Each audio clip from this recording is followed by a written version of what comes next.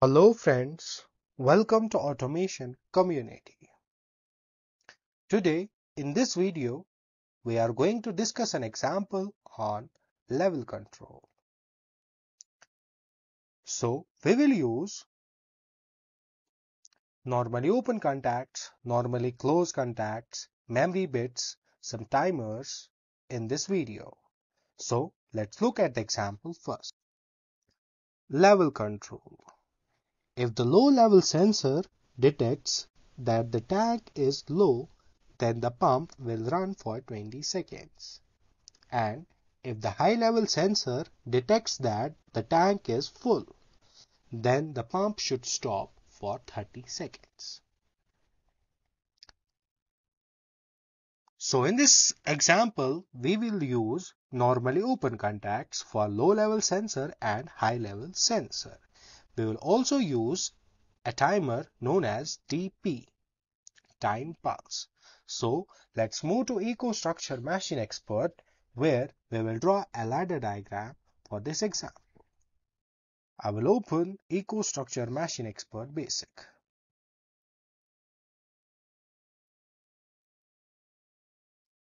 I will keep read protection as inactive and write protection as inactive, and then click on Apply. Then I will go to Configuration tab. Here is a list of different logic controllers. I will select TM221C24R. I will click on it and drag it to here. Do you want to replace? You may lose some features and associated configurations. I will click on Yes.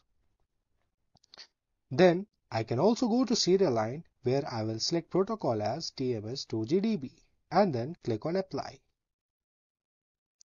Then I will go to Programming tab. So here I will be drawing ladder diagram for level control. I can also click on this option for a full screen mode, and then I can also zoom into it like this. So firstly, I will insert a normally open contact. I will assign address to it as I0.0. I will also add symbol to it as low level sensor. Yes. And then I will insert a coil for pump. I will assign address to it as Q0.0. I will also add symbol to it as pump. Yes. So when low level sensor is on, pump should be on for 20 seconds. So here I will insert a functional block timer, and that should be TP. I will change time base to 1 second and preset value as 20, and then click on Apply. So when there is low level, that is when low level sensor is turned on or gets turned on, then pump will be on for 20 seconds. And then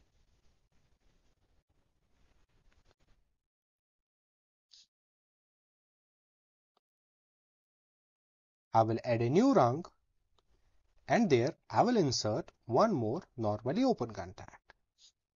I will assign address to it as I0.1. I will also add symbol to it as high level sensor. Yes.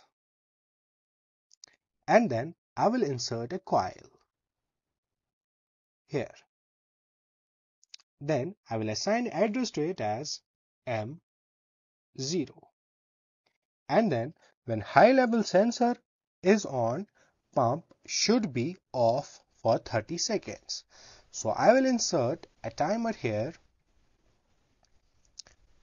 and that should be TP, and then I will change time base to 1 second and preset value as 30, and then click on Apply. So when high level sensor gets turned on, that is when the level is high, then the memory bit gets true for 30 seconds. And we will use this memory bit which will be turned on for 30 seconds to turn off the pump. So here I will insert a normally closed contact and I will assign address to it as M0. So M0 is true, pump will be off. So here M0 will be true for 30 seconds only, and in those 30 seconds pump will be off. And then I will exit full screen mode, and then I will compile the program.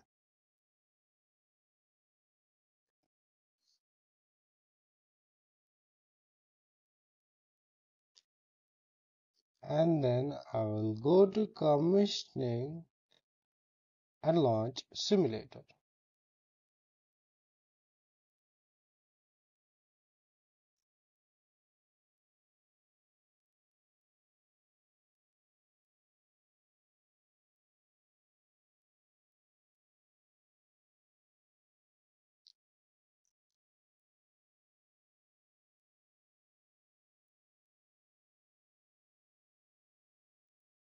And then I will start controller.